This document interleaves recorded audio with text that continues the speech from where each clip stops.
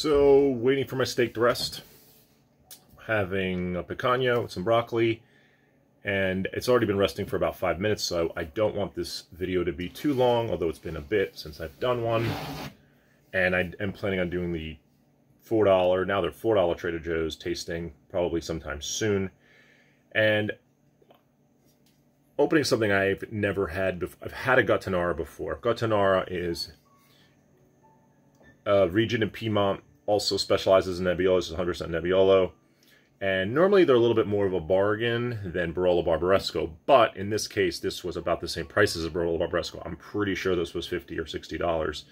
This is Conterno, though, which is a very good producer. This is a 2016. I probably should have decanted this. I did not. I'm just popping and pouring, which is doing this wine a bit of a disservice. I have some decanted that I will have over the course of the night, but for now, I'm going to have this wine here,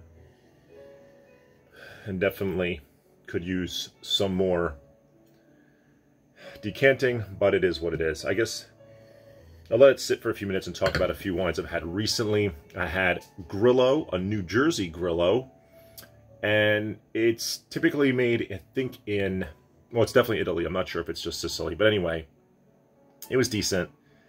It was better at the winery in Cape May than I had it now, maybe just what I paired it with. It kind of had a yeasty beer taste, which was weird. It wasn't sparkling, but it reminded me of a beer, which don't know that I've, besides having some orange wines that reminded me of a sour, this was a little bit unique. It wasn't bad. I just thought it'd be a little different, and it didn't pair great. And I think I had sushi that night, so it didn't pair great with the sushi. Probably would have paired better with some other cuisines. I opened up a Mount Etna Red yesterday. Mount Etna Nerello Mescalesi is a great pairing with salmon and pork. It's just a fantastic wine. And this was a $25 one.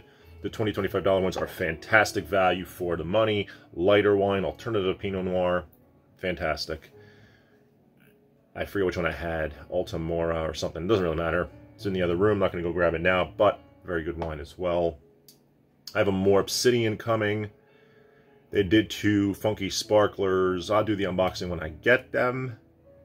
Scarecrow's email came in. We'll see if I actually get Scarecrow this year. The 2019 100-point rated by Robert Parker's Wine Advocate, although Robert Parker is retired, but his name lives on and his company lives on for rating wines.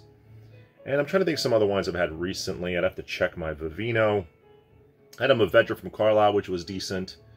Nothing fantastic. Decent. So, let's see. This isn't screaming the normal Nebbiolo that I get out of Barolo Barbaresco, which is tar, roses, fresh strawberries. Those three always bring me to Piedmont Barolo Barbaresco. This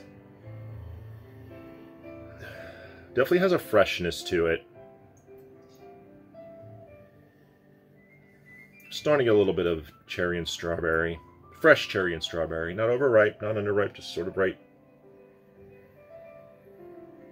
No tar. No tar. Floral, but not roses.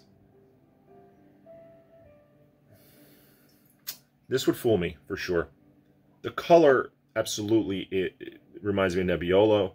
That would be a giveaway to me, almost as a browning to the edge here.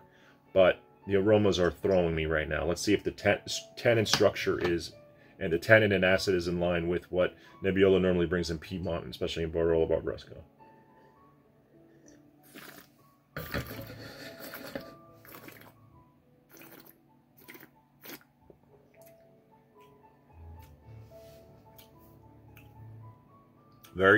Acid's definitely there. Tannins are a little softer than Barolo Barbaresco, but the acid is absolutely there. So medium plus acid. I say tannins are medium minus. Not big tannin like I'm usually expecting. This is a 2016, and this isn't a reserver or anything specific that I know. I didn't do any research on this. 14% alcohol. Tastes a little higher than that, although I think this wine's going to evolve. I think this wine absolutely is a wine that deserves a good hour in the decanter. So I'll definitely do an update on this.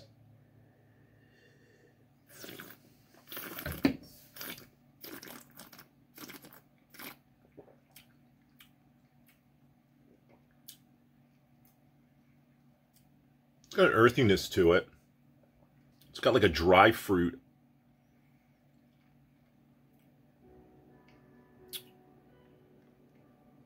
It's warming. It tastes warm, like higher alcohol than 14%. It's got like a dried strawberry and a dried cherry type of taste. The acid and tannin exactly where I said.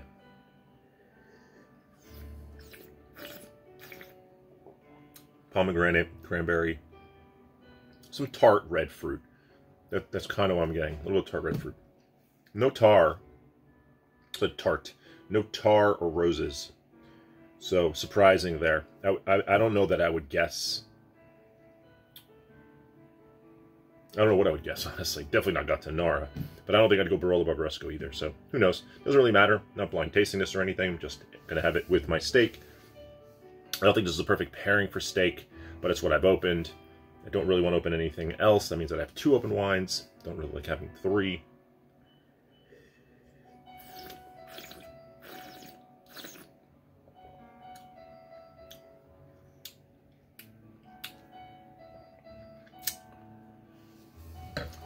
Right now, definitely not worth the money.